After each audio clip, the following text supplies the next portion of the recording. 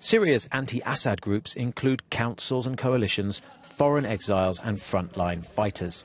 All want to see the Syrian president prized from power. But does any one group speak for the others? Syria's opposition leaders mostly live in exile. They go to international meetings and hold a lot of press conferences.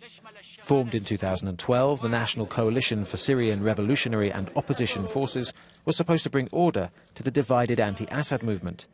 The coalition was itself created after the Syrian National Council failed to earn the respect of foreign backers or control troops on the ground.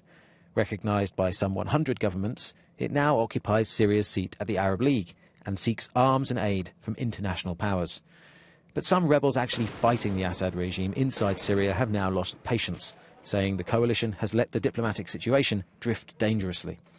On the military side, little is clear. The Free Syrian Army has faced fierce government assaults and lacks heavy weapons of its own.